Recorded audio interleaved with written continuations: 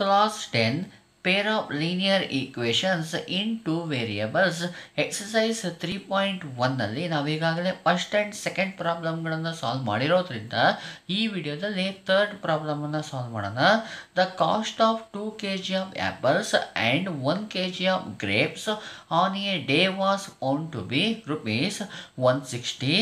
After a month, the cost of 4 kg of apples and 2 kg of grapes is rupees 300.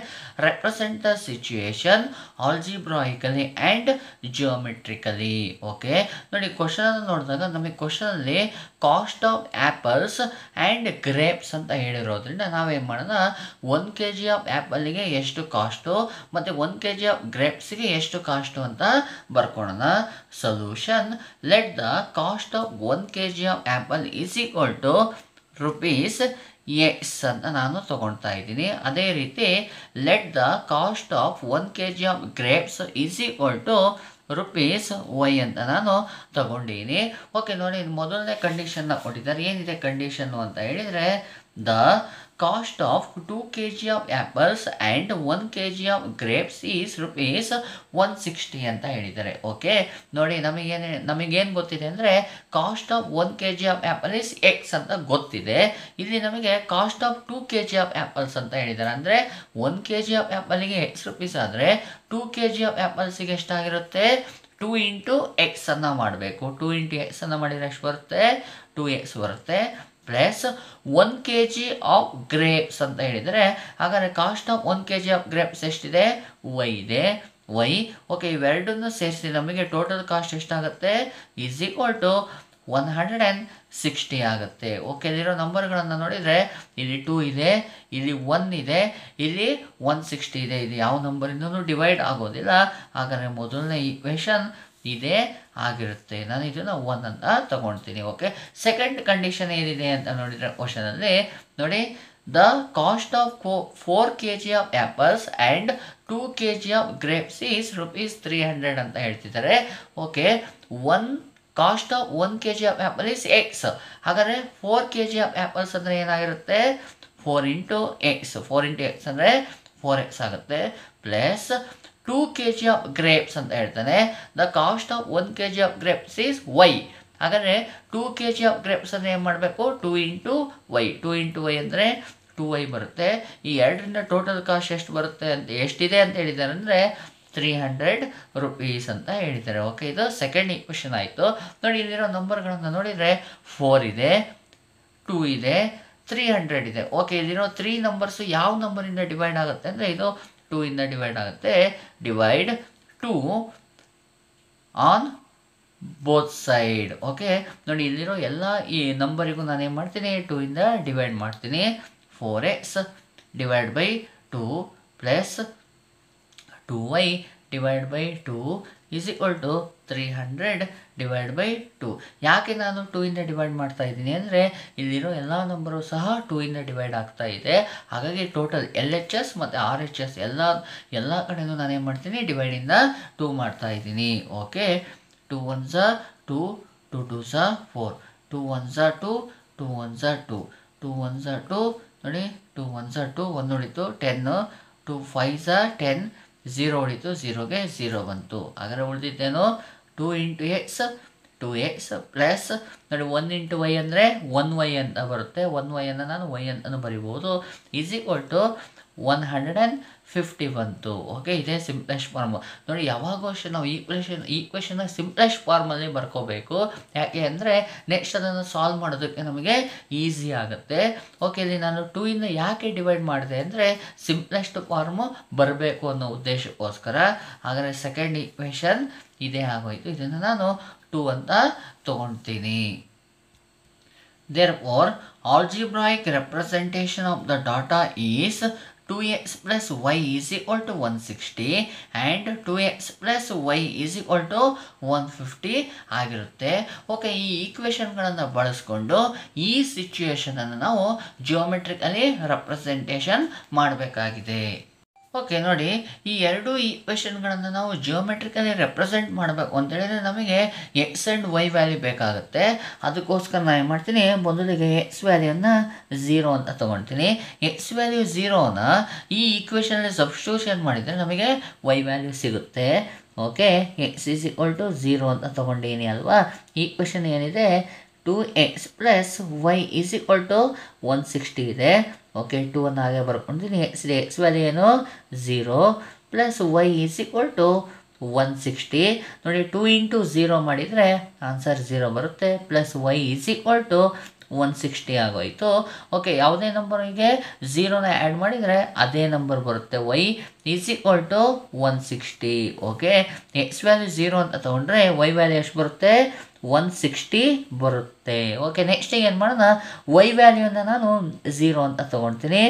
Y is equal to 0. ಇದನ್ನೇನು ಮಾಡೋಣ, ಈಕ್ವೇಷನಲ್ಲಿ substitution ಮಾಡೋಣ ಅಲ್ವಾ. Equation ಏನಿದೆ 2x plus Y is equal to 160 ಇದೆ. Okay, 2x plus Y value ಏನು 0 is equal to 160. Okay, ಯಾವುದೇ ನಂಬರನ್ನು 0ಗೆ ಆ್ಯಡ್ ಮಾಡಿದರೆ ಅದೇ ನಂಬರ್ ಬರುತ್ತೆ.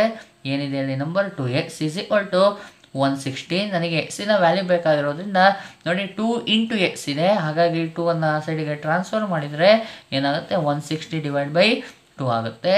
2 1s 2, 2 8s 16, 0ಗೆ 0 ಬರುತ್ತೆ. ಎಕ್ಸ್ ವ್ಯಾಲ್ಯೂ ಏನು ಬಂತು, 80 ಬಂತು. ವೈ ವ್ಯಾಲ್ಯೂ 0 ಅಂತ ತೊಗೊಂಡ್ರೆ ಎಕ್ಸ್ ವ್ಯಾಲ್ಯೂ ಎಷ್ಟು ಬರುತ್ತೆ, 80 ಬರುತ್ತೆ. ಓಕೆ, ನೆಕ್ಸ್ಟ್ ಈ ಈಕ್ವೇಷನಲ್ಲಿ ಎಕ್ಸ್ ವ್ಯಾಲ್ಯೂನ 0 ಅಂತ ತೊಗೊಳ್ತೀನಿ. X is equal to 0. Equation ಏನಿದೆ 2x plus Y is equal to 150 ಇದೆ ಅಲ್ವಾ. 2ಗೆ 2 ಅಂತ ಬರ್ಕೊಳ್ತೀನಿ. ಎಕ್ಸ್ ವ್ಯಾಲ್ಯೂ ಏನು 0 into 0 plus Y is equal to 150. 2 into 0, 2ಗೆ 0 multiply ಮಾಡಿರೋ ಆನ್ಸರ್ ಏನು ಬರುತ್ತೆ, 0 plus Y is equal to 150 ಆಯಿತು. ಯಾವುದೇ ನಂಬರ್ನ 0ಗೆ ಆ್ಯಡ್ ಮಾಡಿದರೆ ಅದೇ ನಂಬರ್ ಬರುತ್ತೆ. ವೈ ಈಸ್ ಈಕ್ವಲ್ ಟು 150 ಬಂತು. ಓಕೆ, ಎಕ್ಸ್ ವ್ಯಾಲ್ಯೂ 0 ಅಂತ ತೊಗೊಂಡ್ರೆ ವೈ ವ್ಯಾಲ್ಯೂ ಎಷ್ಟು ಬರುತ್ತೆ, 150 ಬರುತ್ತೆ. ನೆಕ್ಸ್ಟಿಗೆ ಮಾಡೋಣ, ವೈ ವ್ಯಾಲ್ಯೂನ ನಾನು 0 ಅಂತ ತೊಗೊಳ್ತೀನಿ.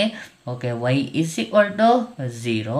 ಈಕ್ವೇಷನ್ ಏನಿದೆ 2x plus Y is equal to 150. Okay, 2x plus Y value ಏನಂತ ತೊಗೊಂಡಿನಿ, 0 ಅಂತ ತೊಗೊಂಡಿನಿ, ಈಸ್ ಈಕ್ವಲ್ ಟು 150. ಓಕೆ, ಯಾವುದೇ ನಂಬರನ್ನು 0ಗೆ ಆ್ಯಡ್ ಮಾಡಿದರೆ ಅದೇ ನಂಬರ್ ಬರುತ್ತೆ. ಯಾವುದಿದೆ ಇಲ್ಲಿ ಅದೇ ನಂಬರ್ ಅಂದರೆ 2x ಈಸ್ ಈಕ್ವಲ್ ಟು 150. ನೋಡಿ, 2 ಇಂಟು ಎಕ್ಸ್ ಇದೆ, ಎಕ್ಸ್ ವ್ಯಾಲ್ಯೂ ಬೇಕಾಗಿರೋದ್ರಿಂದ 2ಅನ್ನು ಏನು ಮಾಡ್ತೀನಿ, ಆ ಸೈಡಿಗೆ ಟ್ರಾನ್ಸ್ಫರ್ ಮಾಡ್ತೀನಿ. ಮಾಡಿದ ತಕ್ಷಣ ಏನಾಗುತ್ತೆ, ಡಿವೈಡ್ ಬೈ 2 ಆಗುತ್ತೆ. 2 ಇಂದ ಡಿವೈಡ್ ಮಾಡೋಣ. 2 1s 2, 2 7s 14, 1 ಉಳಿಯುತ್ತೆ, 10 ಆಯಿತು. 2 5s 10. X is equal to 75 ಬಂತು. ಅಂದರೆ ವೈ ವ್ಯಾಲ್ಯೂನ 0 ತೊಗೊಂಡ್ರೆ ಇಲ್ಲಿ ಎಕ್ಸ್ ವ್ಯಾಲ್ಯೂ ಏನು ಬರುತ್ತೆ, 75 ಬರುತ್ತೆ. ಓಕೆ, ಈಗ ನಮಗೆ ಪಾಯಿಂಟ್ಸ್ಗಳು ಸಿಕ್ಕಿದೆ.